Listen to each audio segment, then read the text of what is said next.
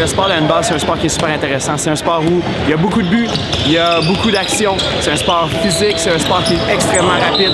It's everything that North Americans like. It's fast, it's physical, it's high scoring.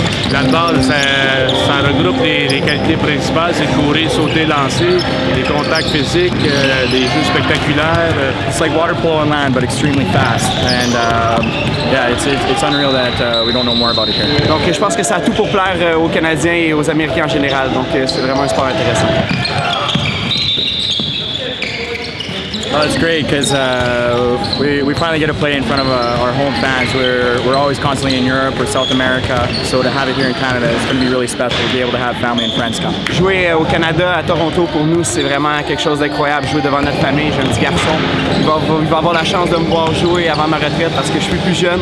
Donc, c'est vraiment quelque chose d'intéressant. Et on veut présenter notre sport à tous les Canadiens pour qu'ils puissent savoir comment ce sport-là est beau et ce sport est intéressant. The last couple of Pan Am Games weren't quite what we wanted. We finished 7th in Rio.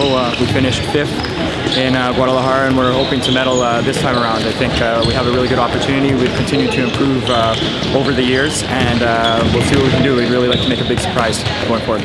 L'opportunité pour nous est immense de jouer au Canada, à Toronto, aux Jeux panaméricains, de montrer aux Canadiens, les athlètes canadiens qui évoluent au handball, qui vont se mesurer aux meilleures équipes panaméricaines pour essayer de se qualifier pour les Jeux de Rio 2016. Bon, la stratégie pour nous, évidemment, c'est de faire la meilleure performance possible aux Jeux panaméricains. Pourquoi on ne s'est pas présenté à aucune compétition panaméricaine? C'est pour ne pas dévoiler notre jeu avant les Jeux de Toronto.